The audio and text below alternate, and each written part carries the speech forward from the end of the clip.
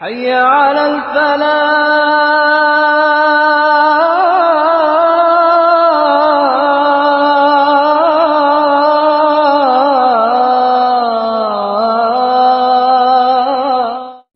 நபியை அறிந்து கொள்ளுங்கள், உங்களுடைய இறைவனை, அவனை தவிர வணங்க தகுதியானவன் யாரும் இல்லை. அல்லாஹுவை அறிந்திருக்கிறோமா? யார் அந்த அல்லாஹ்? அவன் யார்? யாரை படைத்தான் அவன்? எதை படைத்தான் அவன்? எப்படி படைத்தான் அவன்? எந்த அமைப்பில் படைத்தான் அவன் என்று சிந்தித்தோமா? எது அவனுடைய கடமை? எது எம்முடைய கடமை? எதை செய்தால் அவன் ஏற்றுக்கொள்ளுவான், எதை செய்தால் அவன் ஏற்றுக்கொள்ள மாட்டான், எது அவனுக்கு பிடிக்கும், எது அவனுக்கு பிடிக்காது, எதை அவன் அங்கீகரிப்பான், எதை அவன் நிராகரிப்பான் என்ற விவரங்கள் எல்லாம் தெரிந்துதான் இந்த பூமியில் வாழ்கிறோமா?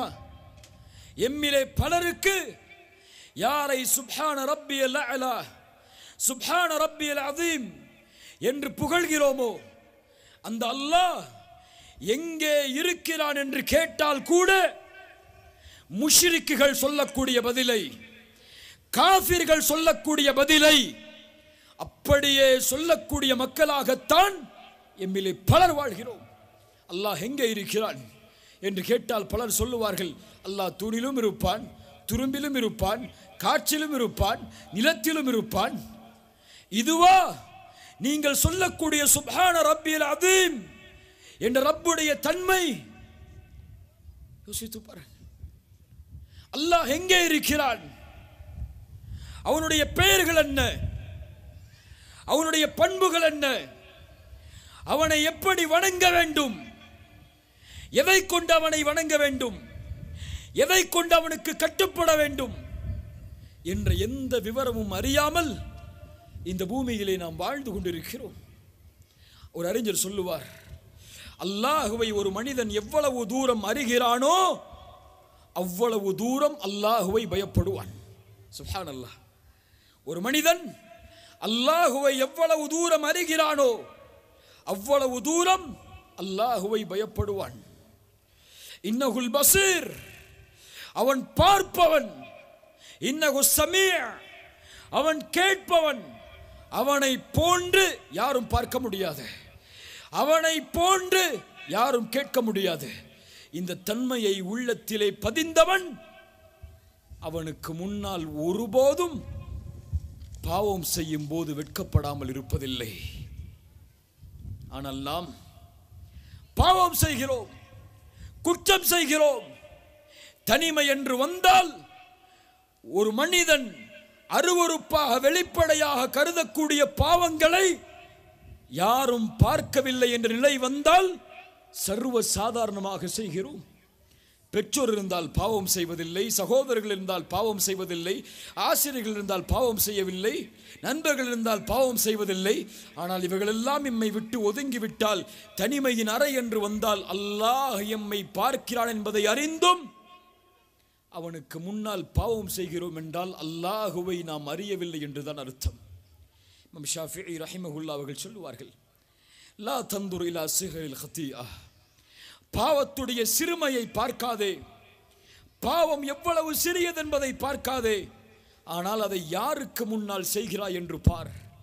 அவன் மகத்தானவன், அவனுக்கு முன்னால் அதை செய்கிறாய் என்பதை மட்டும் மறந்து விடாதே. ஒரு அறிஞர் சொல்லுவார், அல்லாஹ் நீங்கள் பாவம் செய்யும் போது உங்களை பார்க்கவில்லை என்று நீங்கள் கருதினால் அல்லாஹுவை நீங்கள் மறுக்கக்கூடிய முஷ்ரிக்காக மாறிவிடுவீர்கள்.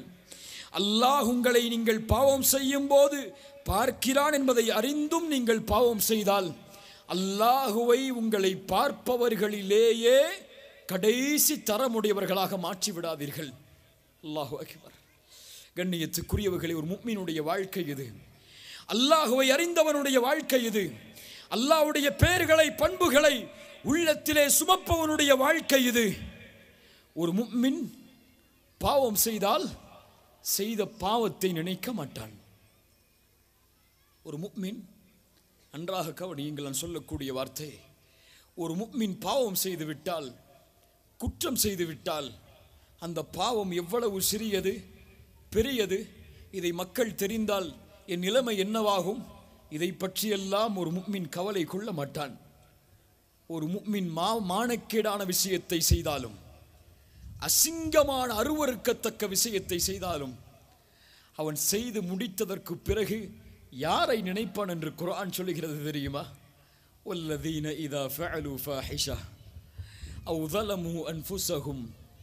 அல்லாஹ் சொல்கிறான், முத்தகின்களுடைய தன்மையை பற்றி பேசி வரும்போது, சொர்க்கவாதிகளுடைய தன்மையை பற்றி பேசி வரும்போது அல்லாஹ் சொல்கிறான், அருவருக்கத்தக்க செயலை செய்து அசிங்கமான செயலை செய்வான், தனக்குத்தானே அநீதம் இழைத்துக் கொள்ளுவான்.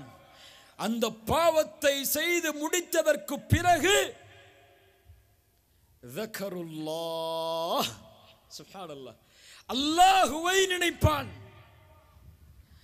என் ரப்பு நான் செய்யக்கூடிய பாவத்தை பார்த்து விட்டானே என்று நினைப்பான்.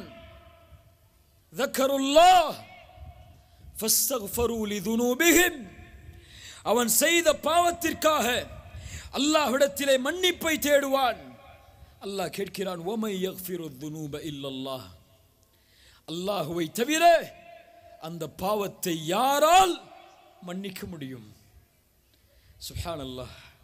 கண்ணியத்துக்குரியவர்களே, அல்லாஹுவை அறிய வேண்டும், அல்லாஹுவை பற்றி தெரிய வேண்டும், அல்லாஹ் யார் என்பதை படித்தே ஆக வேண்டும். அல்லாஹுவை வணங்கக்கூடிய முறையை, உலூஹியாவை தெரிந்தே ஆக வேண்டும். அல்லாஹ்வுடைய பெயர்கள் பண்புகளை, அவனுக்கு 99 பெயர்கள் இருக்கிறது, அவனுக்கு எண்ணிலடங்காத தன்மைகள் இருக்கிறது. அல்லாஹ் குறிப்பிடாத பெயரும் அவன் அறிந்த மறைவான ஞானத்திலே இருக்கிறது. அதனுடைய விளக்கங்கள் என்ன, அவனுடைய தன்மைகள் என்ன, அவனை நான் எப்படி நேசிக்க வேண்டும், அவன் என்னை எப்படி நேசிக்கிறான் என்ற எல்லா விவரங்களையும் தெரிந்தவன்தான் அதை வாழ்வில் செயலாக ஏற்று செயல்பட்டு வாழ்ந்தவன் தான் சொல்லுவான், ரப்பி அல்லாஹ், என் இறைவன் அல்லாஹ் என்று. ஹய்ய அலல் ஃபலாஹ்.